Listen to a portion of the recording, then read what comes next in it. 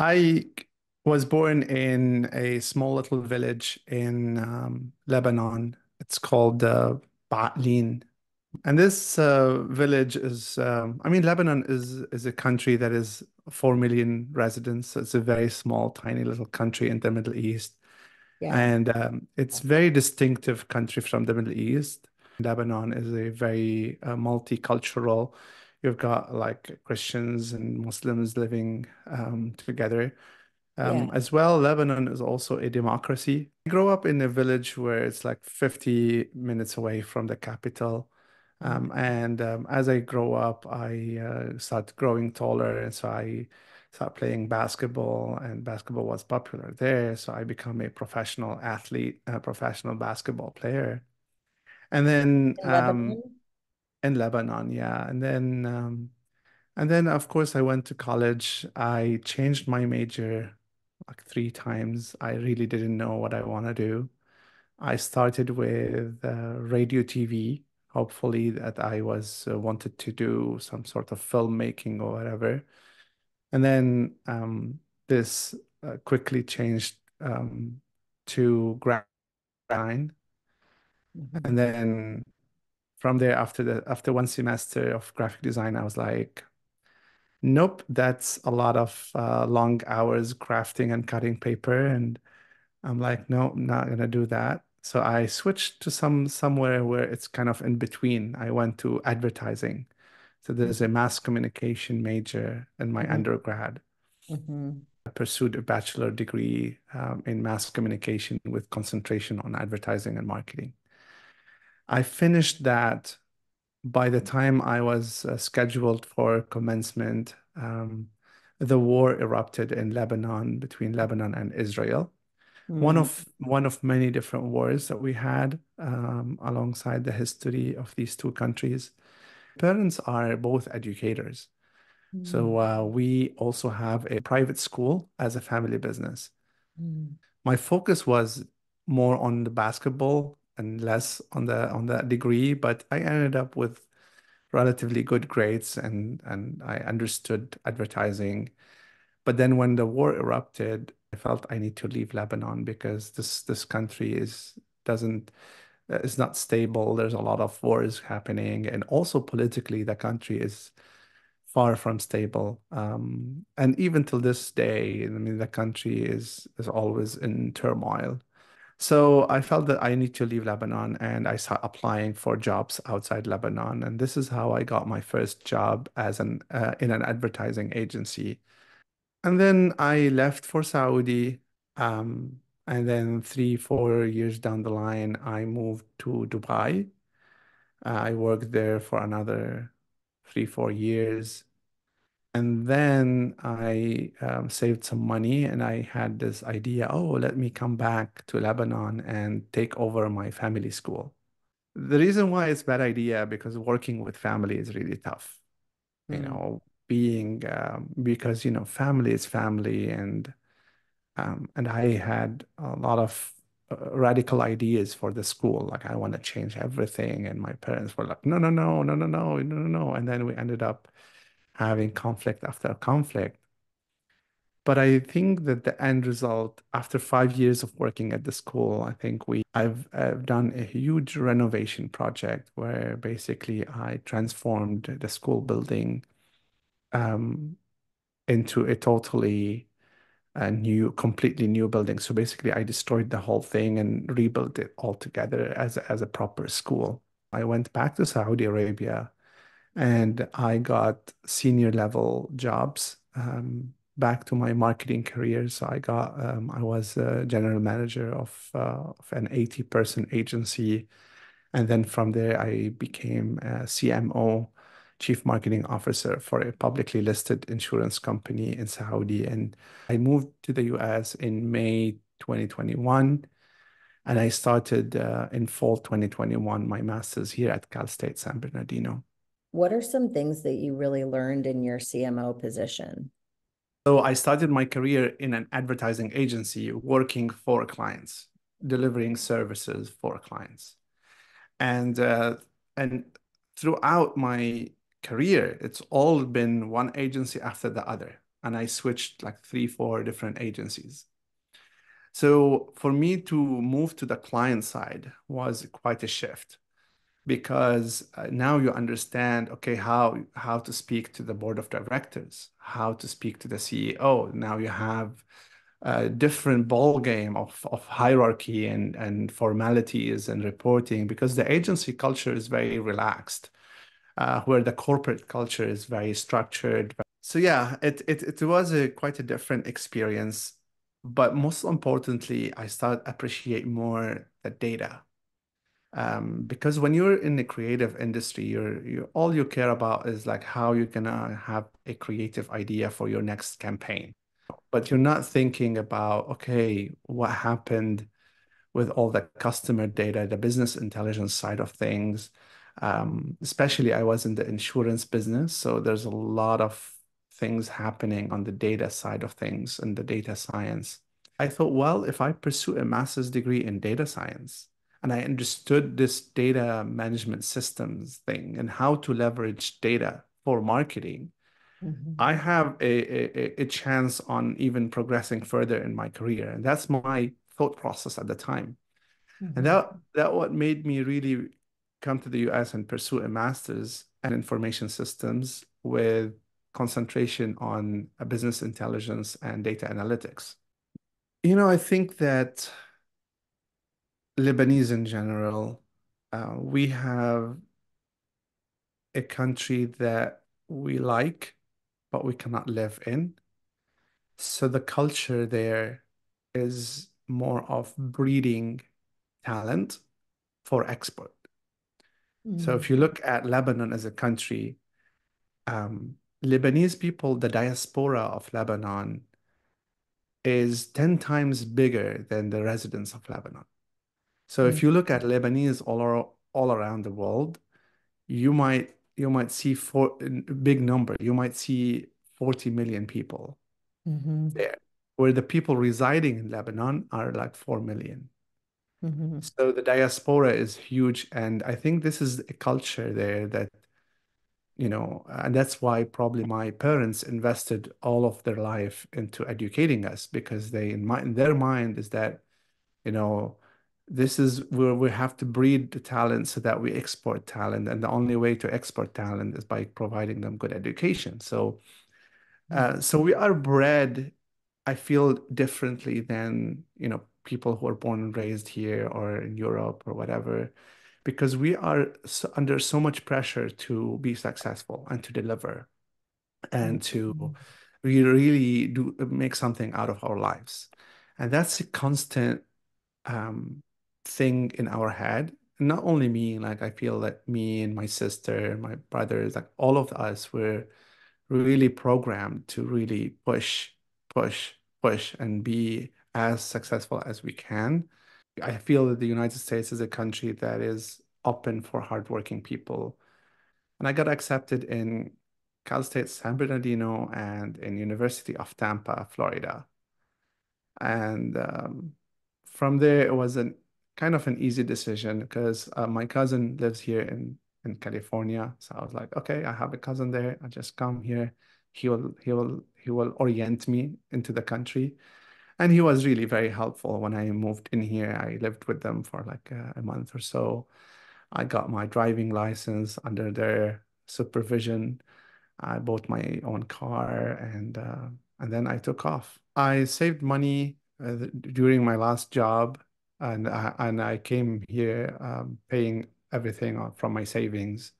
Dr. Ching impacted me a lot, especially now because I consider myself as a content creator.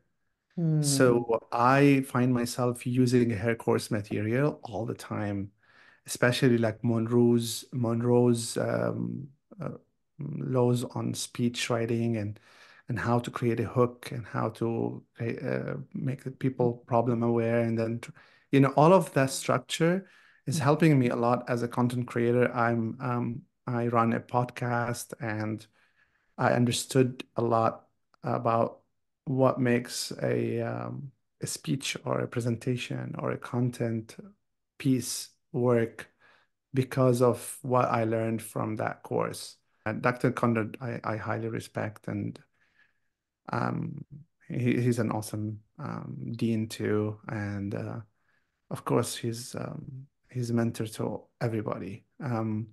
But particularly Dr. Towson, he not only accepted to be my advisor, but he also, you know, went on, became a guest on my podcast, and then me and him had a lot of like life discussions and career discussions and he's such a great motivator. Like every time I feel down or I feel like and he pumps me up. He has a way of really, make sure that you leave the call on a very high energy, positive feeling that you can conquer the world kind of thing. I was reading about AI, but I always thought it's science fiction. I always thought, oh, I hope it's happening in my lifetime. I hope when I'm 80 years old, oh, we can also see some machines that are capable. And I was in the middle of my degree last year, similar to this time last year, November 2022. I was working on campus. I had a student assistant job on campus, and I checked my email, and I have a subscription for a tech magazine. It's an online subscription, like a newsletter that comes to me every week. Flip, I think it's called. And then they announced that OpenAI launches ChatGPT. And of course, like it was all of this was foreign language to me. Like, what the hell is OpenAI and what the hell is ChatGPT? But then I was intrigued, so I clicked. I was like, okay, this is an AI that they launched. And I was like, okay, I'm signing up. Of course, I'm interested in AI. I want to check this thing out. And it's a chatbot. Okay, I'm asking questions. Okay, it's brilliant, you know. And the more I ask and the more I interact with ChatGPT, the more like my jaw is dropping wider. Um, and then there were people around me working on their assignments. Yeah. I remember there was this lady who was working on a paper, and she is also a student assistant. So I was like, "Hey, what are you working on?" She told me I'm working on a paper for the nuclear treaty. Mm. So I went to ChatGPT and I was like, write me a paper on nuclear treaty, just like Mhm. that. Mhm. Then boom, boom, it um it wrote a full paper on nuclear treaty. Mhm. And I was like, this cannot be right. I have to go and check it for plagiarism, of course. Mhm. So I Mhm. copied that nuclear treaty paper that ChatGPT wrote, and I went to a plagiarism detector and I pasted it, and voila, it's original work, it says. It's all green, it's not plagiarism. And I immediately told her, like, Here's your paper." And she was blown away as well. Of course, I don't recommend students do their Yeah. papers this way because what are you learning? Again, remember, like my main motto is like, what are we learning? But the fact that an AI could generate Yeah. original work, like this work has never been done before. It's completely developed by this brain, basically. For me, that was like a shocking moment. That was like a aha moment that makes me feel like, oh my God, it is here. Remember, I was telling you I thought it's gonna be science fiction for the rest of my life. Yeah. And all of a sudden, I felt that like we are interacting with an artificial intelligence right now. And I thought, okay, I need to do something about it. So I start like having all these wild ideas. A lot of them were a lot of the ideas I initially had. Right now, there are companies that are really doing exactly what I thought. Um, I had like ideas for like, okay, now we can, if I take all the data that you generate in your life, all your social media, all your journals, all your diaries, everything, all your messages to friends and family, all your emails, if I can take all of this data and then can train a chatbot on this data. So I can basically create a replica of you, Wow. um, a digital replica that is trained on everything that you've put out on the world, like the style of talking, the intonation, the style of writing, all of this stuff can be trained for an AI because I provided a lot of data on Mhm. you to them. Um, so in my head, I was like, yeah, I mean, I have to create a company and start experimenting with stuff like that. So this made me create Parrots Lab LLC. And the reason why I call it Parrots is first of all, like I love the animals. Like parrots are colorful and beautiful. Mhm. But most importantly, what does parrots do? They mimic humans, right? They like you Mhm. tell them, the parrots are famous for mimicking human voice. Mhm. And what does AI do? It's trying to mimic human intelligence. So this is basically the way I put things together, and it's a lab because I know that the company is an experimental company. I'm gonna experiment with this new technology. Mhm. And then I started at the same time doing webinars and like master classes and presentations on the internet, on YouTube, to educate people about this technology. So the first few of them got a lot of views. Like I have a few presentations that got like 15,000 views within a week. Mm. So people were hungry to learn, and I started community on Meetup called Singularity Syndicate. Acquiring capital is kind of a chicken and egg scenario. So if you have a business idea and you want to build it, you need to have something called minimal viable product, MVP. And for you to build this MVP, a lot of the times you need to even build the MVP, especially if you're a non-technical and you need a lot of technical developers and people who understand tech. Mhm. So it's kind of a chicken and egg. Venture capital will not give you money if you don't have MVP. And for you to make the MVP, you have to get capital. And it's Mm. kind of, I felt that this is a kind of a loop, a vicious circle that will not take me anywhere.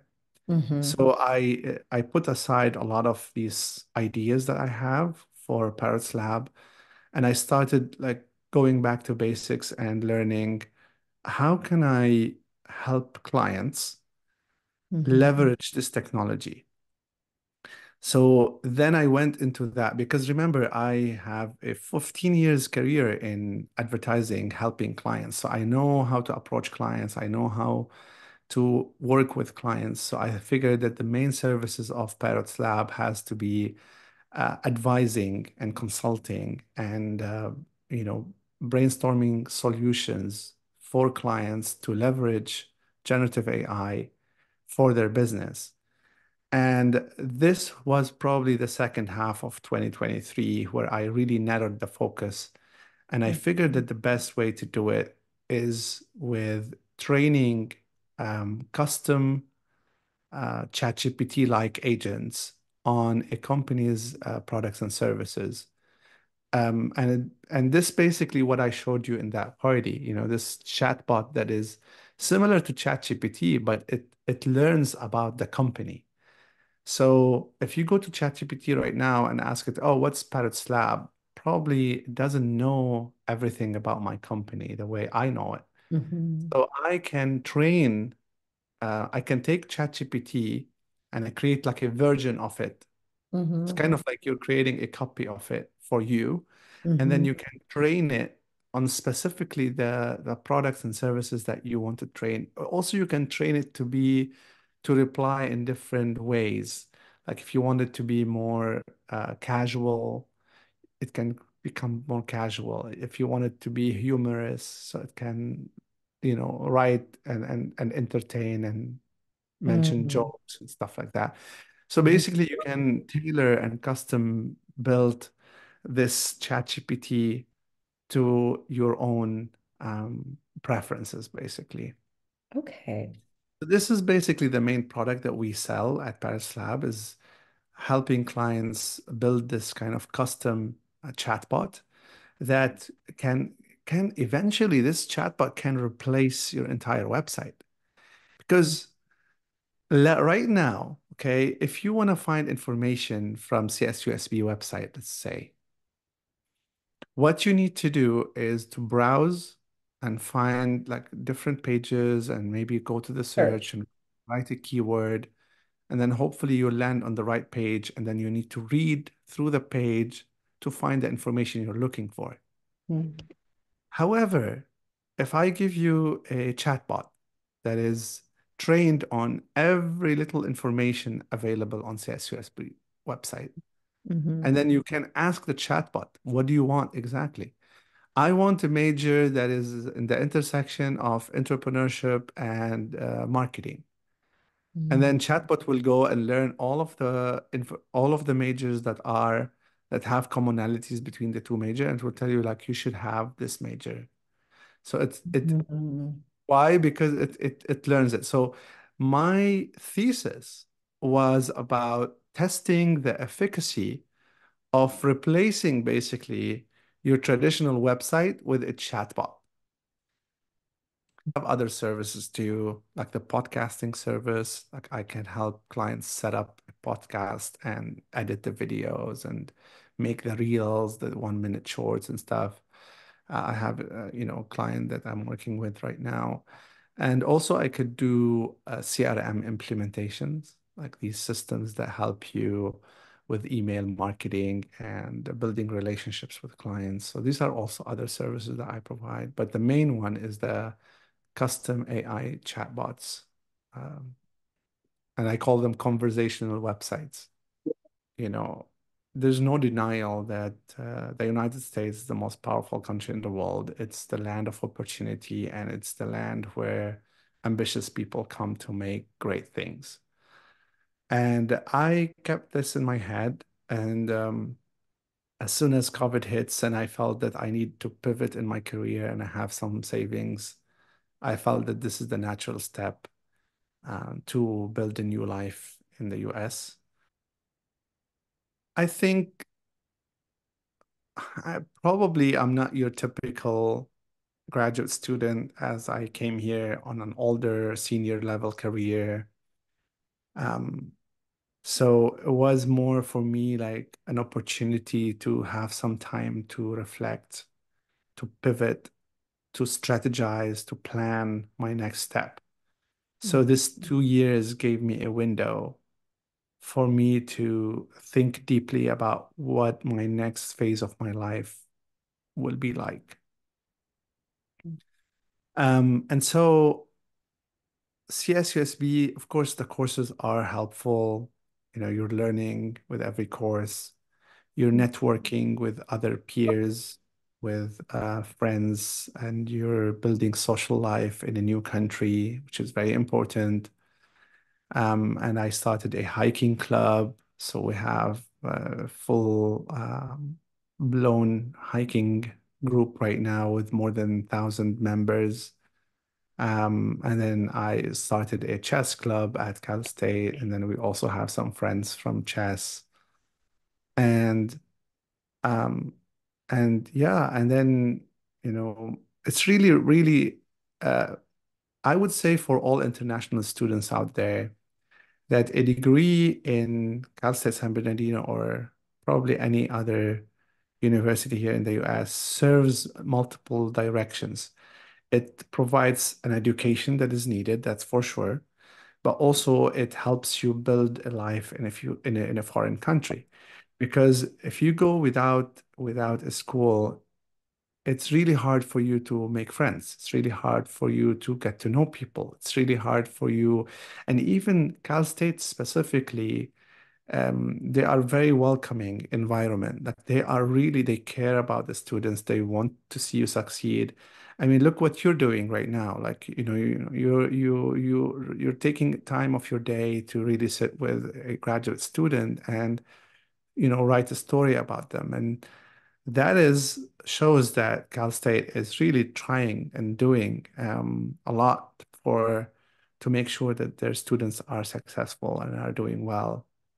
And that is really highly appreciated. Um, so yeah, I feel that the university experience, although I think the media or like the general consensus right now is that, oh, you don't need the degree. And you look at all these entrepreneurs who have dropped out, and there's like all these non-traditional ways to get education, like on YouTube or on this like Udemy and Coursera and all of these courses. But I think what people who are advocating against universities are missing is the fact that the university is much more than just education. It's like a whole ecosystem of networking, of professional relationships, personal relationships, environment, extracurricular activities. All of that stuff is a university. It's not only the courses and the degree.